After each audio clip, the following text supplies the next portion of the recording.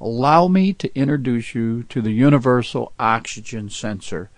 Now, they've been around for quite a few years, but they're just now coming into their own because using these universal oxygen sensors with all the new technology is what's getting us reduced emissions and higher fuel economy and acceptable performance. The universal oxygen sensors have been around for years, like I just told you, and you know what? They've had a whole bunch of different names. Wideband, air fuel, wide range, lean air fuel, broadband, wide range, and of course the wide range air fuel sensor. They put both names in there. So why do we want this? Why do we need a universal oxygen sensor?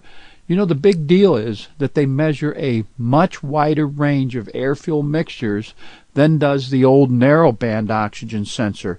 The old standard one was called the narrowband oxygen sensor because as the engine operated outside a very narrow band, the oxygen sensor couldn't read the too rich or the too lean conditions.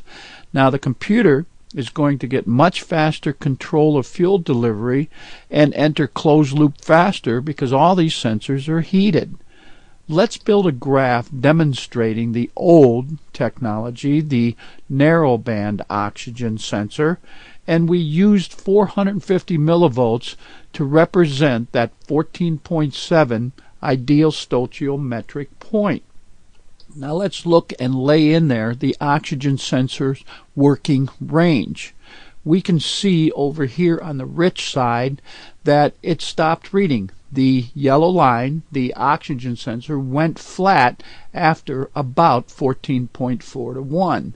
And then over on the lean side, it went flat at about 14.8 to 1. The oxygen sensor read in a very narrow window. Now remember, 14.7 is the ideal, and the oxygen sensor was only reading slightly leaner and slightly richer than that. Let's look at the wideband sensor or the universal sensor.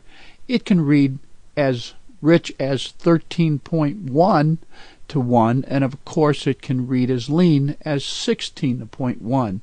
The oxygen sensor just reads in a wider range so the computer can have greater control outside a narrow band. So old versus new technology. The old here, the narrowband oxygen sensor, we said it goes from 14.4 to 14.8. That was, in fact, a very narrow band. The new one, 13.2 to 16.1.